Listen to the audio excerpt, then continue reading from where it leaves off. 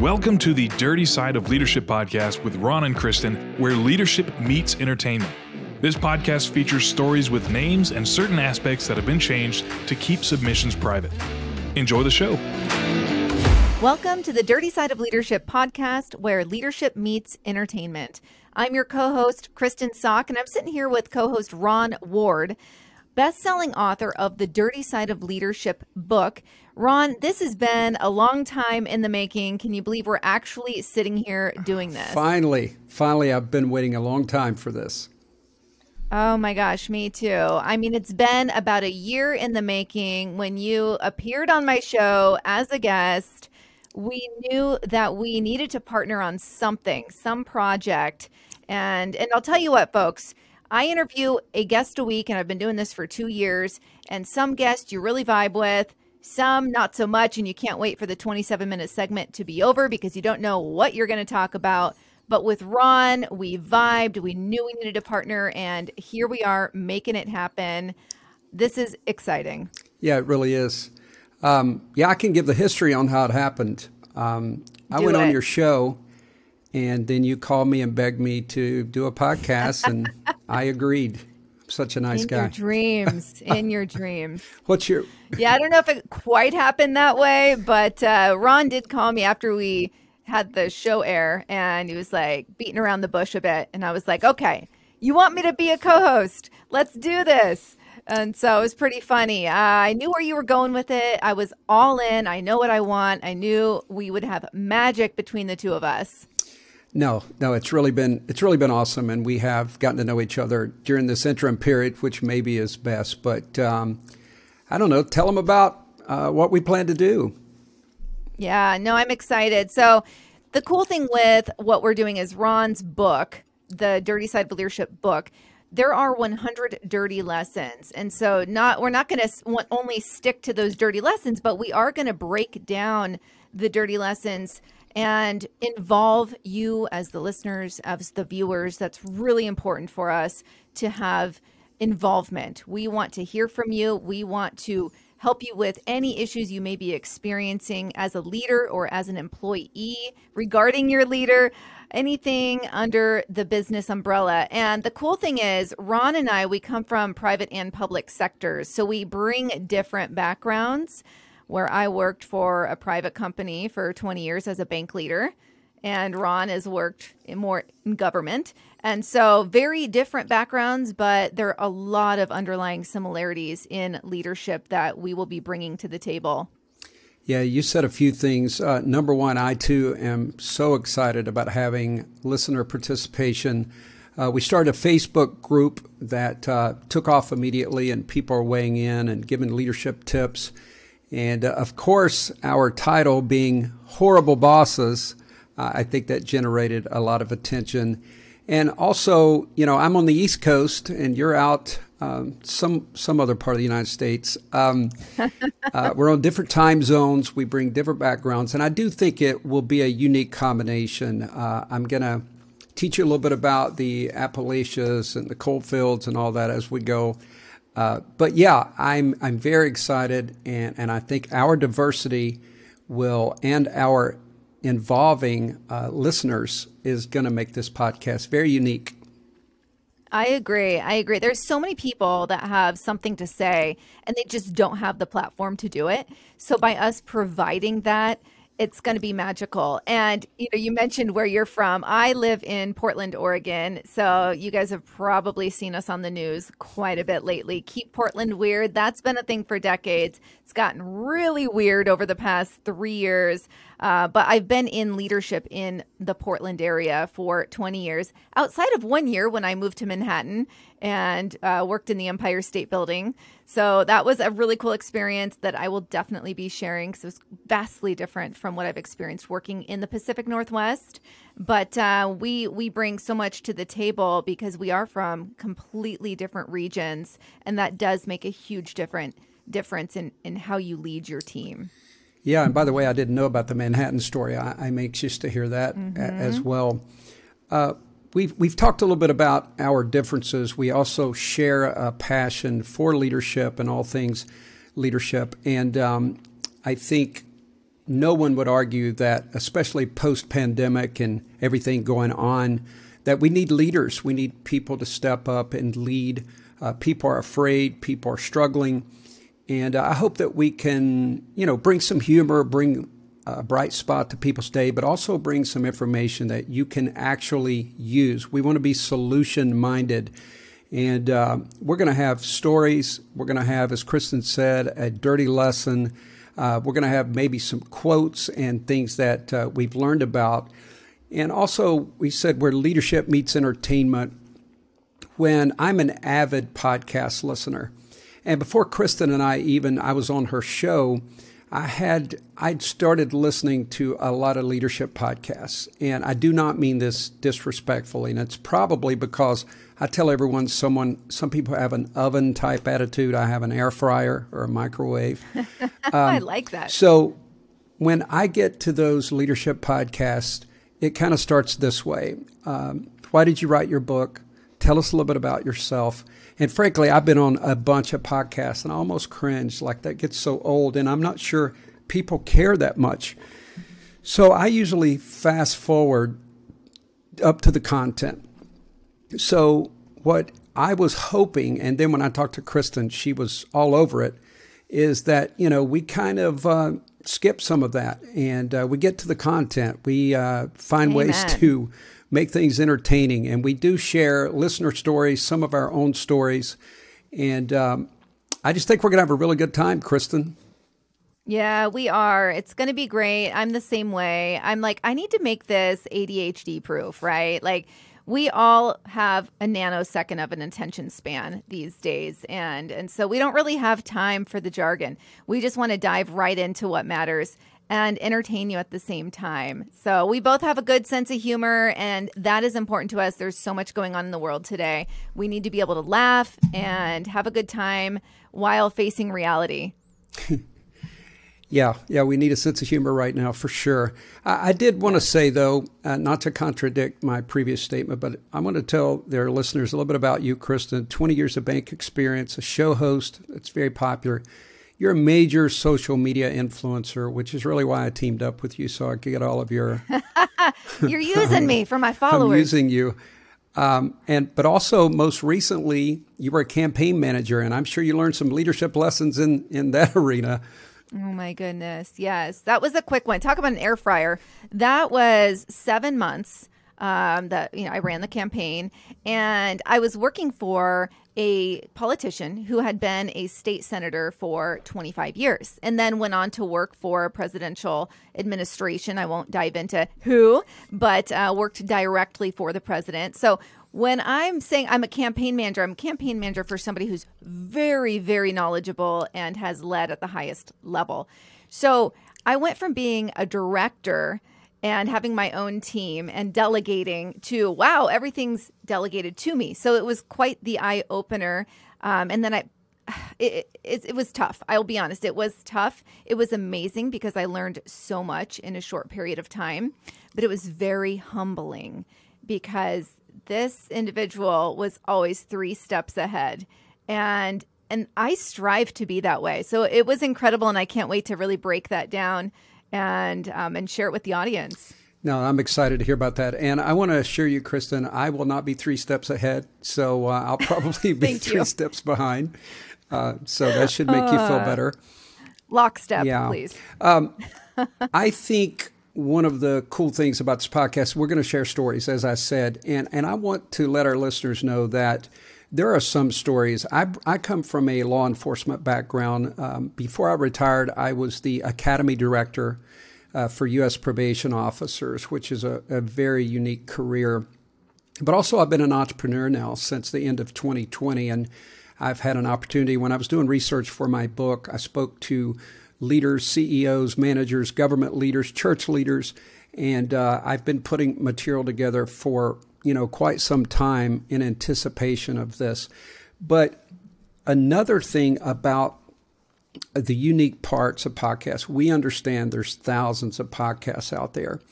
And when I was trying to decide whether to write a book and now do a podcast, I thought back to a time, and I want to tell this story at some point, when I had to terminate an employee. And I realized that all of those trainings, all those podcasts, nothing prepared me for that moment. So I hope we can take steps. We're going to pick on managers today, horrible bosses. But if you are a manager, a supervisor, and you're listening, we want to, number one, encourage you, help support you. We're also going to talk about terrible employees and things that you have to deal with. So we're trying to cover the whole gambit here. So keep that in mind as we go, because we are going to pick on bosses today. Right, Kristen? Yes, we are. And we chose horrible bosses for episode 1 for many reasons, but it seems to be something that everyone's experienced. And the sentiment that people don't leave jobs, they leave bosses, couldn't be more true, though there are instances where people are going off because they are going to be paid much better elsewhere, or they want to work from home and their current job doesn't offer that. But a lot of times they are leaving because of a poor leader. And so that's something that it's really evergreen. It hasn't changed. It's always going to be an issue. And so we want to dive into it, pick it apart a bit, and bring you on the journey of let's laugh at some of the stories that we've had submitted to us, but then also provide those solutions. No, I love it. So, Krista, before we get into some stories, I've got one, and I think you got some stories as well. And then we had some submissions. And I want to assure people that ordinarily our stories that are submitted, we will keep those private. We will change names and dates. We're not being dishonest. We're just protecting those people who submit the stories. But we had a Facebook group, and we've got a LinkedIn group, the Dirty Side of Leadership group. And I asked the people in the Facebook group to share one word in regards to a terrible boss or a horrible boss. These are some of the words, and maybe, Kristen, we could go back and forth, maybe get your thoughts as well on these. The first one was a poser. What does that speak to you? Oh, like the fake it till you make it guy or gal. Yeah, exactly. The one that's pretending to be hard and they're not. That's what I'm doing for this podcast. I love it. So I wanted to share this is a brief story, but I had someone who was trying to sell me something not long ago. And it's someone I'd known a little bit. And they said, "How's your family?" I'm talking about my family. They're literally reading their next line off the script. So since I've been in leadership for a long time, I'm a lot more assertive than I used to be. And I said, "Hey," I did it this way. I said, "Hey, bud, you asked me about my family. You're not even listening. So if you don't care, don't ask." I know that seems a little harsh, but I wanted... Good for you. Yeah, I wanted that jolt so this individual would not do that again. And I can always tell you have these genuine leaders who are empathetic and they're compassionate and they care. Then you have these leaders who take training and they're trying to do what the training told them to do. And they're like an empty suit. And so I felt like this person will never do that again. And sometimes we may be a little assertive on this program or hard on people, but we want to be agents of change. We want to help people change and improve. And I'm still working on me. So anyway. Yes. You talk about never forgetting something. I want to share something that was a learning moment for me because I was a bank leader for the majority of my 20-year banking career. But in the very beginning, I was a banker. And I remember a woman, this has been burned in my brain. A woman came to me and she had just experienced where her purse was stolen and I needed to shut down accounts and replace debit cards and the gamut. And so when she presented it to me, I immediately went into solution mode. I didn't take a deep breath and show the empathy. I went, okay, let's get it done. You know, like in my mind, I'm like, I'm doing what I need to do. But what she did is she mocked me. She went, okay, let's get it done. And then I was taken off. I'm like, wait, what did I do wrong? And when I reflected and looked at her, I didn't take that moment to feel what she was feeling and to acknowledge how stressful it is to lose your purse, your wallet. And I have never done that again, ever. I've always taken that moment to feel what the customer, the client, the person is feeling, and then move into solution mode. So I think sometimes those, as uncomfortable as that was at the moment, that has shaped how I lead and interact going forward. I love that story, and I think the vulnerability will serve people well.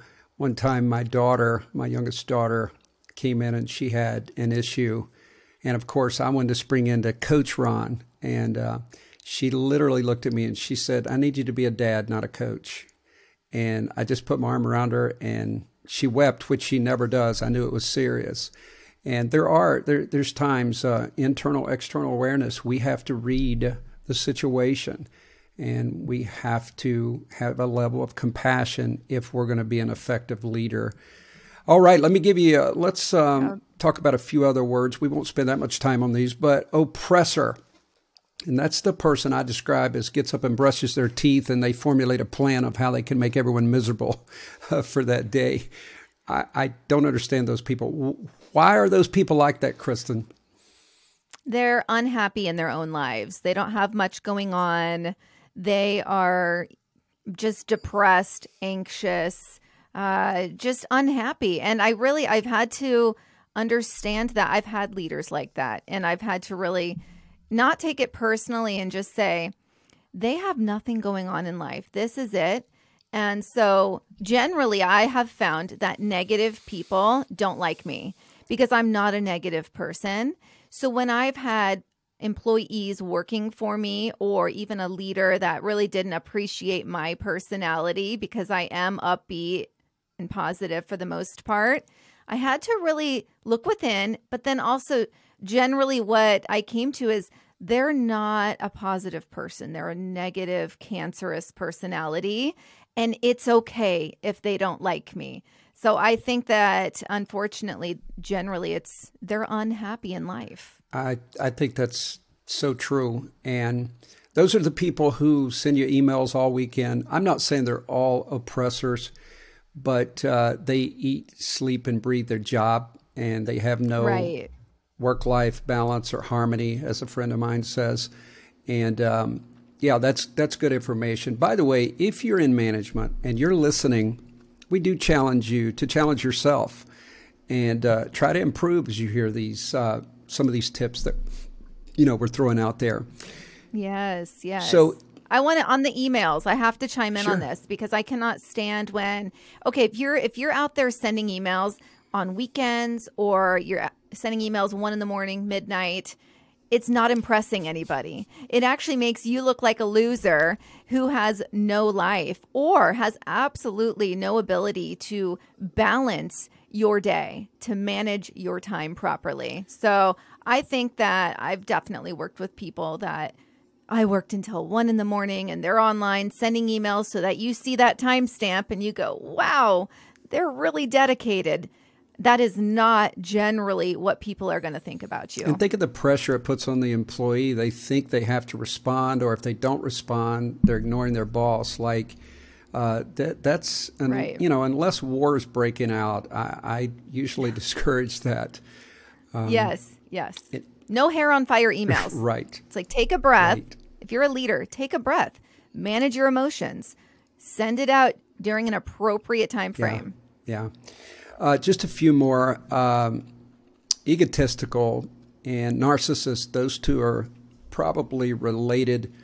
That's the person that brags about how effective they are. And I'm going to tell a story in just a minute that will kind of align with that. Then the micromanager. And by the way, I got micromanager multiple times, both in my DMs and in the Facebook group. So apparently that one rings true. And then there's manipulative, and that's the people who put the guilt on you and just try to manipulate you. And again, we're going to come to some stories, but then there's inconsistent. I've seen these people who, they get motivated, they clean their office or whatever it is, that they're going to start hydrating, drinking water, or working out. And then I had a boss like that. They always had a big plan, and it would last about a week. And then they would go back to normal. You'd have to condemn their office. It was so messy. Anything running through your brain on that, Kristen? I'm laughing because it's like, I know the personality type very, they probably lack the ability to filter. That is a real thing that I've experienced also. What it does though, as much as it's humorous, because I'm just like visualizing the offices and the person like, I'm doing this. It breaks down. I have a family member like this actually, where they always have this grand plan, and you eventually just go, I'll believe it when I see it, right? And so it really breaks down people's confidence in you as a person and as a leader. And the trust factor also. It's like they just say, yeah, right, and roll their eyes at you after a while. Very true. Very true. Now, here's the second most popular submission that we got, passive aggressive. So we had micromanagers and passive aggressive. I do some funny things when I conduct leadership training, but I always use this line when someone, let's say a young couple bought a new house and someone says, oh, that's a good starter home. They're always sending you those messages, those subliminals, or again, exactly what it says is passive aggressive. I had one manager that worked for me would just use sarcasm, like someone wanted something, some information, and she would say, well, if you push the right button, the elevator stops on the right floor. So it was like metaphoric, passive aggressive. Yeah. It was funny. Speaking in riddles. That drives me nuts. Oh, another one was like if someone wanted to purchase something, it wasn't budget time, she would say, flowers only grow in the spring. I have to be honest with you, she did make me laugh. That's kind of funny. She made me laugh a lot, but I did see staff being a little confused sometimes. She had one other one, and this is really humorous. I was off, I think I was in Richmond, Virginia. I was with my superiors in D.C. So we're at this training, and she had to fill in for me.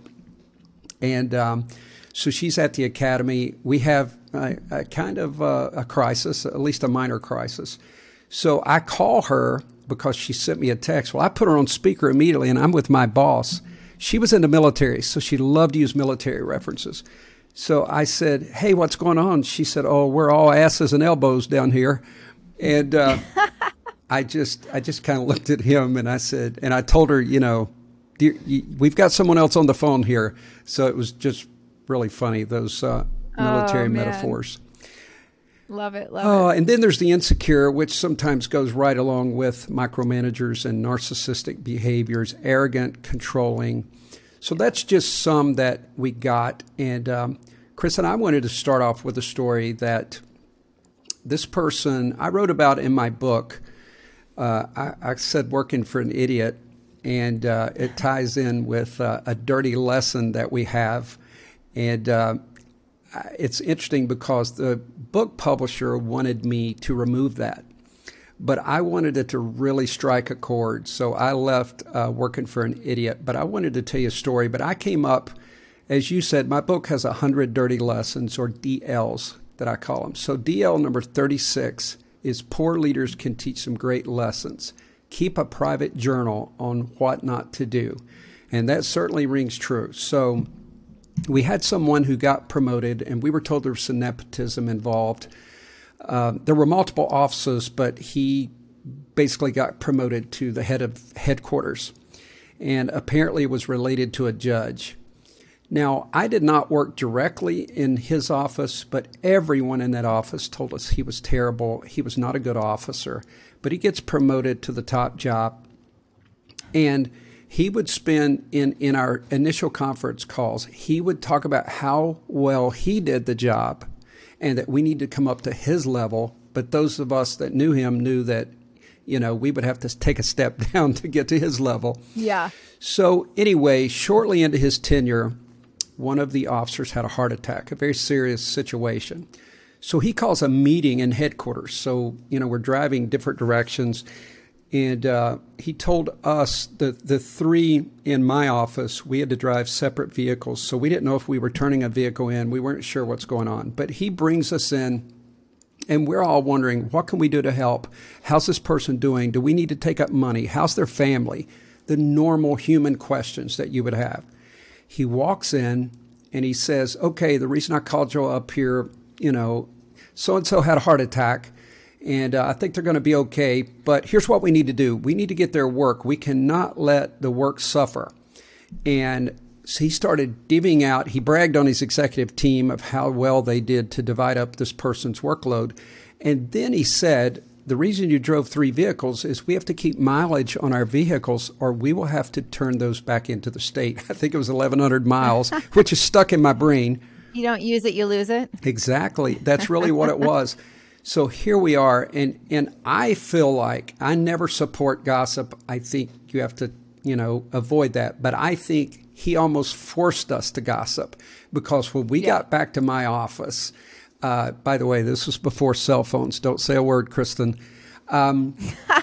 So Woo, I don't remember those days. I should have had walkie-talkies. If you're a young listener, that's a radio of some sort. So we get back to our branch office, and of course we're having him for lunch. We're like, can you believe this guy? The nerve. He showed no empathy, no compassion. And he really did. He blew it in that moment. Even though he had already started off a little rough, I think if he'd have showed compassion, he could have kind of rallied a team. Let us talk. Yeah. How are you feeling about this? There were people that worked right in that guy's office. He didn't even give them a chance to weigh in. So horrible bosses. Yeah, horribly inappropriate. Yeah, no, that's really bad. And, I joke that I have half man brain because I definitely, the empathy thing for me, it comes natural with my mothering, right? Like I'm very empathetic to my kids, yada, yada, but I'm very solution oriented. And so I'm not giving this guy an excuse at all. But I'm just stating there are those of us out there that go into solution mode and we have to check ourselves. And clearly he wasn't self-aware. That's something, at least I'm aware of things I need to work on.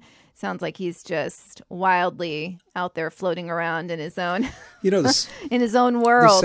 Doesn't know how to interact. The sad part about this is the greatest thing happened for me. It's 6 months after he was promoted. I got hired by the feds. But I have to tell you, I felt so sorry for my coworkers that were stuck with him. And it turns out, because I stayed in touch with people, I don't remember the number. It was more than 10 left that career. And when you have a state law enforcement position, it's early retirement, good benefits. You don't just leave, especially to that number. And then I found out they basically promoted him to like a regional position where he didn't have to deal with line staff. He only had to deal with a few managers. But instead of actually terminating or getting rid of this guy, they promoted him. And I think that happens across the country. And I'm sure there's listeners shaking their heads that know stories like that. Yeah, I'm sure. And I do think it differs between like private sector and public sector. I do think because my husband being a police officer here in Oregon, he tells me things and I'm like, wow, in the private sector, they'd be fired. Like immediately. Or, things like what you just mentioned, people don't leave those jobs. You have that pension after X amount of years, right? And so in the public sector, you don't have that necessarily. And so you can just go to another bank, right? If you don't like what's going on. But if you have a horrible boss and you're in a position where you have a pension at the end or you have a retirement plan, it makes it your life very hellish. Because it's not like you can just go bounce and go somewhere else. And so that's why, podcasts like ours is really important for not only the employer, but the employees to be able to hear and feel like they have a voice. Yeah, no kidding. So, Kristen, you got a story for us? Yes, I do have a story going way back to when I was 15 years old, my very first job. Really, what this story is about is a lack of managerial courage. So my mom got me the job. She was a buyer at Nordstrom for a long time. I was at Nordstrom sorting hangers. There are 19 different hangers that Nordstrom uses. So I was sorting these hangers in the basement. Not a great job at all, but I was able to listen to the radio and just zone out doing my thing. So I lasted about 9 months in this job and I ended up leaving. But here's what happened that really ticked me off. I came in one day and my boss had taken my radio and left a note that said something to the effect of, took your radio, or I have your radio, something like that. It really frustrated me for a number of reasons, but here's the main one. I didn't know why he had taken my radio. Was it because he didn't think that I was sorting hangers fast enough? Did he have a reason? Did he think I was distracted? Did people up on the sales floor hear my radio? I don't know. I have no idea. To this day, I have no idea. But basically, I was left to sit in the basement sorting hangers, listening to my tinnitus, and that's it, right? So that could drive anyone insane. And the whole thing is, this could have been avoided if he would have just said, "Hey, Kristen, I need you to step up production," or "Turn the volume down. People on the sales floor can hear it." That didn't happen. And so that happens in jobs, in serious jobs. That was just my little first job. But even in the most recent job I've experienced, I've had a complete lack of managerial courage when it comes to a difficult message. And if it's a difficult message for them, one, I don't really struggle with those, but a lot of leaders do struggle with a difficult message.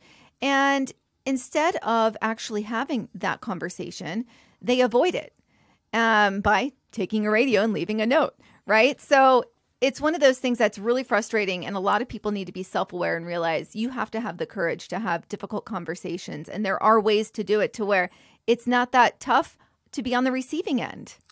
Wow, that's a great story. Number one, we told you this podcast would be informative. We know how many racks or hangers that Nordstrom has.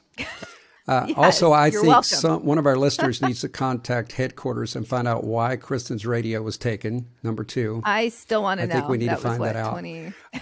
No, long and time this is ago. a shameless plug, Krista, but in the leadership training that I conduct, I have courage building exercises, but we run scenario-based training, and I call it making uncomfortable conversations more comfortable. So we put people in actual scenarios so that they have to provide corrective feedback. And I've had so many wonderful stories from that, but you're right. Especially if you're a good person in general, I think there's some people who enjoy giving negative feedback, and that's more the narcissist personality. But I think it is a challenge, and I do know that when I got promoted, if you would have gauged my leadership then, I was definitely not as assertive. And then once you get beat up a little bit and you go through some things, you get more comfortable with it, and you're able to provide feedback in a more, I'm not saying that you don't want to be aggressive, but you can definitely be more assertive, and you can build that courage level. And so, right. And I'm pretty sure you just called me a narcissist, but no, here's the thing. I can handle these tough conversations because I do it well. And I make sure I am regarding the person on the other side. But it is an art form. Which is exactly what a narcissist would say. Just kidding. Only kidding. Maybe. So I said we had some listener submissions, and I've got 2 or 3 that I'm just going to summarize quickly. This came from my buddy Nick. This individual got promoted. Nick was in sales. He was on the road. So this individual, of course, when you spend the night somewhere, you got to turn in your hotel receipts. That's common knowledge. But this particular manager would make him go to a restaurant near the hotel, eat breakfast, get a receipt, and to show that he actually spent the night at the hotel. He would also call him first thing in the morning at starting time and 5 minutes before quit time. But my first question was, did you do something to destroy trust here? I got to make sure that there's not a reason, because I have had to micromanage for some brief periods. But he assured me that he didn't, that this was just the way this individual did business. And can you imagine? That is treating your employee like a child. And this individual was obviously insecure, paranoid, or whatever. And many times people who micromanage, they think in their mind they're holding the company together. But when they erode the trust of their employees, ultimately it affects morale, and it's ultimately going to affect the mission. So I thought that was a pretty extreme micromanaging story for sure. There's a lot there. Yeah, there's a lot to unpack. There. I really want to. Yeah, there's a lot to unpack. I don't think we're going to have all the answers on really why that leader cared that much about where he ate, where yada yada. But yeah, I mean, micromanagement, that is my least favorite character trait. I agree with you though, Ron. There are times where you've had numerous conversations with an employee and they are not improving, and that is when you do have to move into micromanaging. But there are plenty of employers that just micromanage. That is their MO, and they've never been given a reason to do it. They just do it. And I always go back to that insecurity. I really feel that when you have leaders that are that way, they are wildly insecure and they overcompensate by having their thumb on you on every move you make. And really, it's destroying the culture, because when you hire a leader, you want them to have the mentality that they are running their own business. Their department is their sole proprietor, their business. When you have your thumb on them to where they can't be the creator, make leadership decisions on their own, when you're looking over their shoulder, I want to say something. Have you ever had someone watch you type? You make mistakes. Someone's over your shoulder and you're typing something. That's when you do typos. Happens all the time. People get nervous. They don't want somebody watching them constantly. And so when you do that, you are just killing off that person's ability to lead, and they become a foot soldier, which is probably what they want. They probably want someone that they say jump, they say how high, and that's a whole other issue. But insecurity and personal problems lead to micromanaging for no reason. Yeah, I think we share the same belief on micromanagement. Again, if you're a manager listening, as Kristen said, there are employees who put themselves in situations to be micromanaged, and I hope no one does that's listening. But when it is your MO, it's the way you conduct business, you need to do some introspection. There's something is missing there. And so also, I think from micromanagement to passive aggressive, there are leaders who they're really weird. They're just odd. I had one submission, and I'm not going to go too much into detail on this one, but this individual, there was a staff member who became terminally ill, breast cancer, terrible story. And this leader not only got insecure, told the individual that did the submission was friends with the person that had breast cancer. So naturally, you're going to share information with your friend that you may not share with your boss. But the boss got jealous and did not like the fact that this one employee was sharing information with the other employee and not the management team. But I'm sure the person with breast cancer had no confidence or trust in the management team. So not only did this manager, who was a female, manipulate circumstances and situations and express a jealousy, but at one point they had an office gathering and they had just found out that the cancer was terminal. This executive pulled the individual that made the submission and said, "Do not share any information. I do not want you to ruin my office gathering." Said my office gathering. So this individual, of course, was demoralized. She was told not to share the information that was earth-shaking for her. She didn't receive any empathy, just you better keep your mouth shut. Then it went on to the funeral. This individual actually spoke and bragged, made herself into a hero of how she was there and she supported this person and she did this and that, and the staff wants to throw up. So I think some of these behaviors, if they're unchecked, they get even worse. And we know that, a lot of onboarding processes, even when people they step into a management role, there needs to be a secondary onboarding for that. There needs to be training. But I think that there is a real lack of mentors. And in onboarding, and even ours, when I was academy director, a lot of it was, can you do X, Y, and Z? In other words, it was a knowledge-based onboarding. Right. It was to help you gain a skill, but not necessarily to help you gain leadership skills. And that's where we need mentors to actually speak to the situation. Like, yes, you have this information, but what do you do with it and why?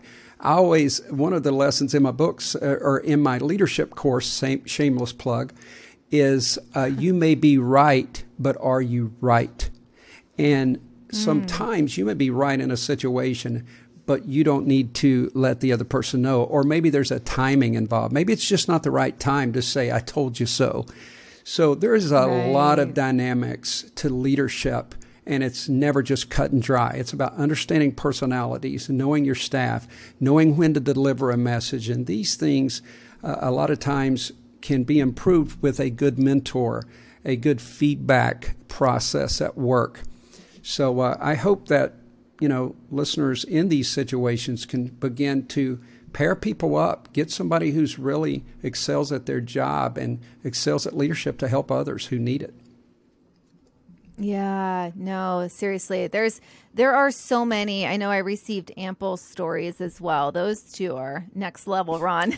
You've got some people are dealing with some stuff that right now. But there are a number of stories that just you feel like, am I listening to an Office episode, right? That's one of my favorite TV shows, The Office. And it's humorous because, well, luckily, you're not living in that work area. That's not your office. You can laugh at it because that's not your manager, right, Michael? But when you were talking about these leaders, I think that is something Michael would do in the office. And he's this crazy, horrible leader, as funny as he is as a character. Wow, would that be a nightmare to actually have a leader like that? And there are leaders out there like that. So there's plenty of resources. We will bring you to the resources on how to improve yourself and how to improve your work situation if you're working under somebody like that. Yeah, I think we could do 20 podcast episodes on just stories, and I'm sure we will revisit some of these things. Last one, and I want us to go into some solutions, but I had a friend, Phil, who literally was sent emails. This, I guess, would go more toward passive aggressive, but he had a boss. He went through his performance evaluation, which was fine, never received negative feedback. The boss sent terrible information via email to the executive about Phil, and he had no idea that the guy felt that way. So someone actually sent Phil the email in the executive office, so he actually saw it. So you can only imagine, and he has copies that, he said he would give to me. Maybe we'll, make it scandalous and read that at some point. That's the entertainment factor. And we will talk about some entertainment. But Kristen, how do you feel about that? I mean, he didn't even tell him anything. No, it's bad. And so one of the things that I'm really passionate about is when people get annual and quarterly reviews, there should be no surprises.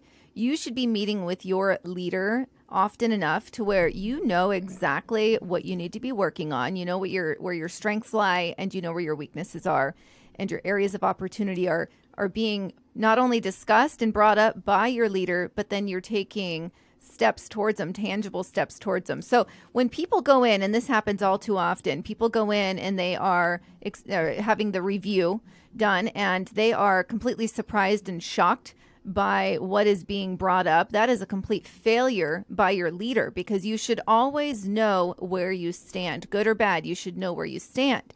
And so what the passive aggressive management style does is it breaks down the trust, because when you're whacked over the head with a poor review, when you have never once been had anything brought up to you, like, I need you to do better on communications. If that's never been brought up to you, but then you go into a review and you're told that you have poor communication style, that is unacceptable. So you should have enough communication to where you could pretty much fill out your own quarterly, annual review and know exactly what your leader's going to put, because you've had these conversations. So I think nothing breaks down trust faster than that type of scenario. I love it. In my book and training programs, I tell people to ask, and if they would do this on a regular basis, both managers and employees, 8 magic words. Are you getting what you need from me? And can you imagine if you asked that on a regular basis and you had honest and open dialogue? I think it would bring offices and businesses to the next level. Right. So, Kristen, let's transition. We've got some solutions for our listeners. If you've stuck it out, you get rewarded. Yay. So I will go through, and maybe I'll cover some of these and you cover some of these, but I'm going to read them first. It's kind of an acronym. Now, this is in a situation when you have that horrible boss that's just really breathing down your neck, so to speak. You need to express yourself, separate yourself, protect yourself, promote yourself, and pamper yourself. So the first one is express yourself, and I will go into that. I think we would all agree, and I think, Kristen, you have a saying. What is it? Vent up. I love that. Yes. So I always respected an employee who disagreed with me if they would come to my office and we have an honest discussion about how they feel. And I think what happens is a lot of times we're so tempted to go talk to everyone else except the boss. Only you know your boss. Only you know if there's someone that you can have a conversation with. But I would tell you the highest form of conversation and communication is to express yourself. Talk to the boss in a respectful way and tell that person how they're making you feel and try to see if you can get that situation rectified. It'll go a long ways, I think. The next one is separate yourself. You got anything on that, Kristen? Yeah, definitely. You need to have a healthy work-life balance. And this goes back to when I discussed emails going out at midnight, 1 a.m, weekends. You need to be able to go home and have a set time. Say you go home at 6. Say you work from home. You have to shut the laptop and have a life outside of work. And you need to have hobbies that you do outside of work, exercise, whatever it is. You need to separate yourself. You need to have a life. And that is what your family needs from you also. You know, I use a term also, mental vacations. Even if you have a 15-minute break, take a break. Yes. Imagine you're on an exotic vacation. Do whatever you have to do, but you got to separate yourself from that because it's going to eat you up. And ultimately, you're going to be burned out. It's going to affect you, your family, everyone that you care about. And it's a terrible situation. Now, we acknowledge the bad situation that you may be in. We're not saying that, but try to take care of yourself. The next one is protect yourself. I'll speak to this a little bit, but it's the OCYA acronym. You do want to cover yourself. So don't do things that's going to get you fired. If you think that your boss is micromanaging you or giving you a hard time or maybe looking for a reason to get rid of you, you want to cover yourself. Know your policies, your procedures. Don't color too far outside the lines. And this is going to pass, but for the time being, do your absolute best and cover yourself. Don't give them a reason or an excuse. Right. Absolutely. And also know the U.S. Constitution. Know your constitutional rights. That's exactly right. There's my shameless plug. Promote yourself.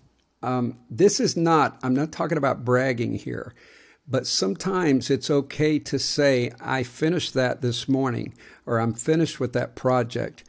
Or you show that you've documented something that you did, because a lot of times these insecure managers, they just need to know that you know your stuff and you know you're working hard. And you're not just some easy target, someone that they can pick on. You stand up for yourself.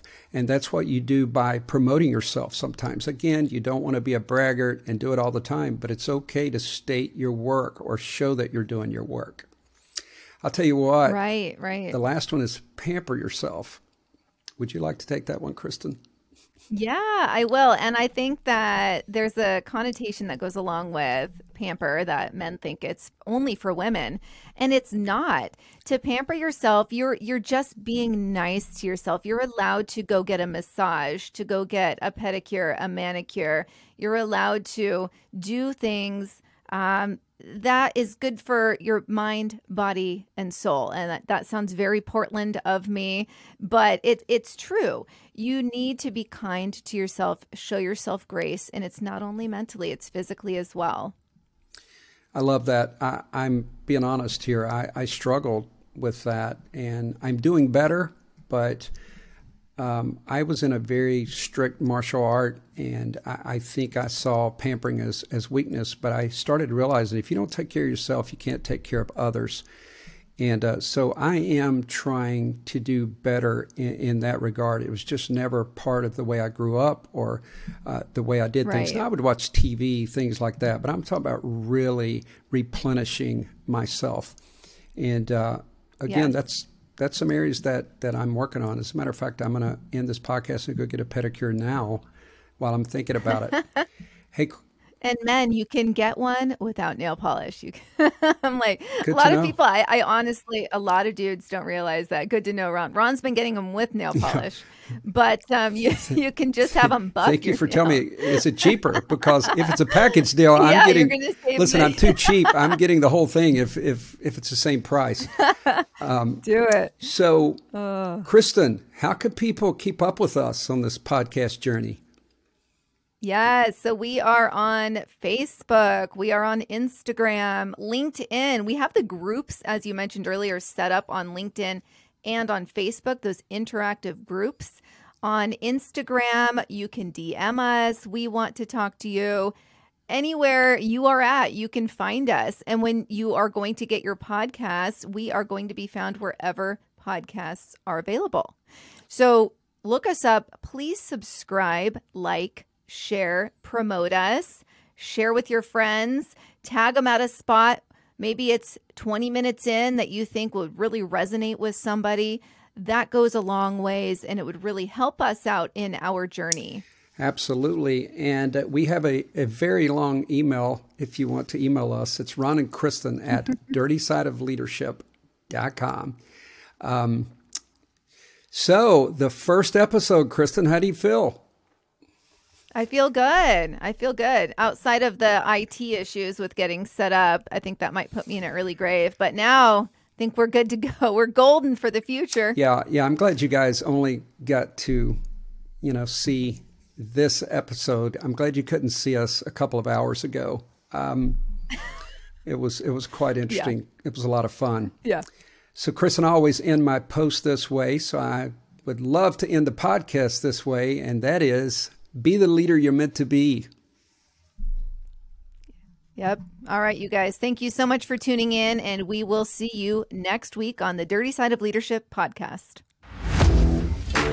The Dirty Side of Leadership podcast is brought to you by Forward Operations. If you'd like to book Ron or Kristen for speaking events, training, or executive coaching, visit forwardoperations.com. Be the leader you're meant to be.